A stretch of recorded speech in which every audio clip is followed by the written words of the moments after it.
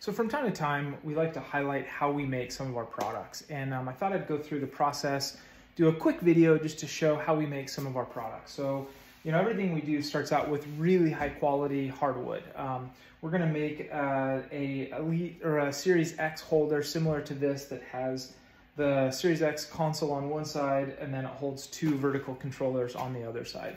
So we start out with a very raw piece of lumber that we chop into size, and then we basically flatten off the top and the bottom, throw it on our mill here. This has a vacuum table, so it holds it down. And then both of these require to be milled from the back, and then we flip it over and mill the top. All right, once we pull it off the mill is really when a lot of the work begins. This is when there's a lot of hand work on our holders. So we start out with a really coarse sandpaper, go to very fine, and sand everything very thoroughly, run the edges through the router, and then we oil it.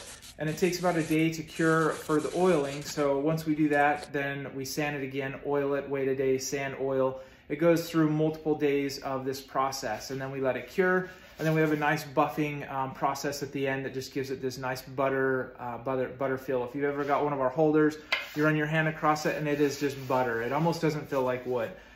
So that's a very arduous process to get our finishes as quality as we get it.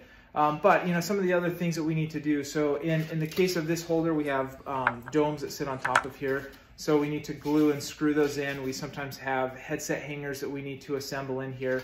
And then in the end, we put little bumpers on the bottom of this that we also teeter test. So we have a very flat surface. We teeter test. If it rocks at all, we clean that up so that it's nice and smooth and sits on a table perfectly.